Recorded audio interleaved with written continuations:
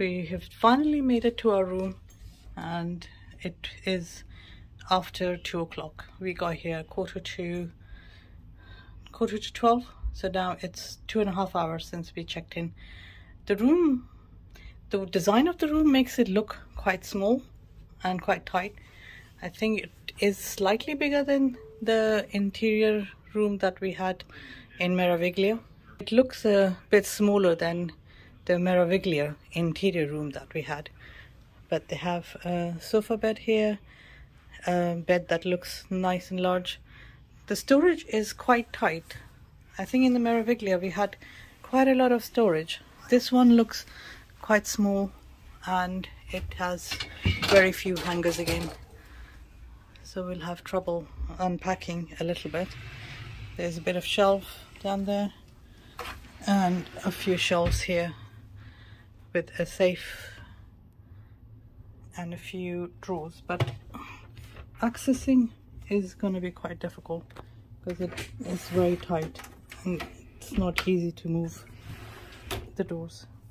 So now that they have to be really pushed in so to access their drawers. Nice clean drawers, and it has some more storage here in the table and a little stool. Nice new. It's got a fridge to keep your drinks cool. Oh, they filled it up, so we'll have to ask them to take these things out or put them somewhere on the side.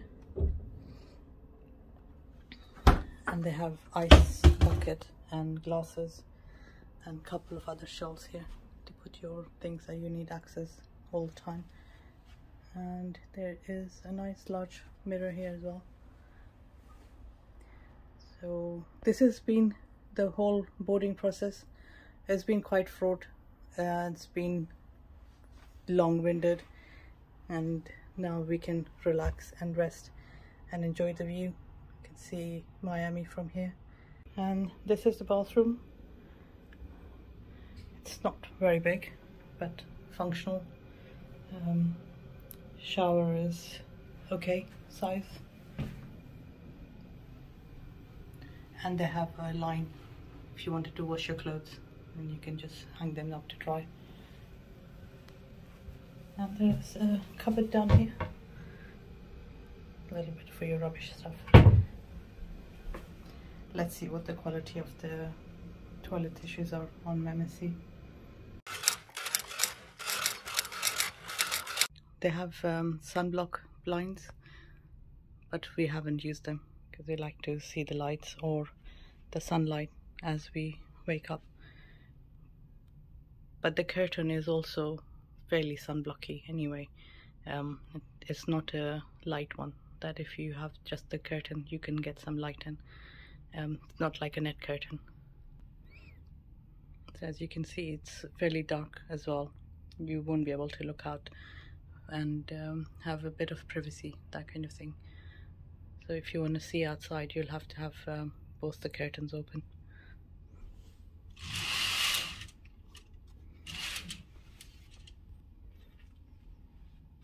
The balcony is large, and also it is very, very private, so nobody can see you in the balcony unless they are, if you are standing there and leaning forwards, then only you can see if somebody is standing outside. Otherwise you can be here sunbathing, sitting down, and you would be fine. Nobody can see you.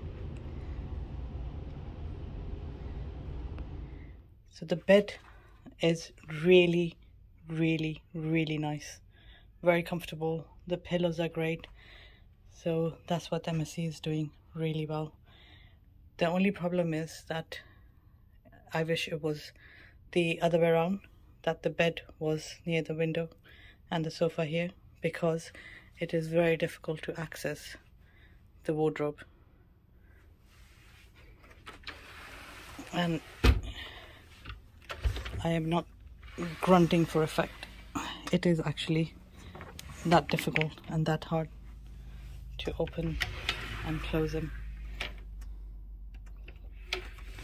especially with the lack of space. And there is charging point only on one side of the bed, not on both sides. There are plenty of chargers on near the table. Plenty of storage, but it's quite difficult to open. Hairdryer, mini bar, but we emptied it all out so we can put our own water and drinks. And of course the beautiful view from the balcony. We are in docked in St. Thomas's today, Virgin Island, Charlotte Amalie. So the view has been really superb from every angle. And the balcony is really nice and large. The first one was that we cruised on. Our very first cruise was Meraviglia, but it was an interior cabin. I don't think we'll ever go back to the interior cabins again. One is a sofa bed. Of course, we haven't tried to open it and see how it works, but if you had kids with you, it'll be useful. There is an extra footstool and a table that you can pull out, which is quite nice. Plenty of open storage as well. Bathroom is really tight. It's just about big enough for one person to take a shower, and the toilet is very close to the under sink cupboard. I don't think they needed the cupboard there, and I'm pretty short, so for me it's tight. So I don't know what happens to people who are tall. And plenty of open storage. Towels, you can have them replaced as many times as you want, but they clean the room twice. On the door is the evacuation procedure and your muster station. And the air conditioning, it works quite well. You can just turn it up and down as you need it. Of course it's very hot, so we haven't tried to see if the warm air comes out of it or not. So let us know which one's your MSC favorite ship. Mine is still Meraviglia. Well, it was my first cruise ship, but still the design of that is a lot better than the Seashore. And I think in Virtuosa there is the bed is on the other side and the sofa is on this side.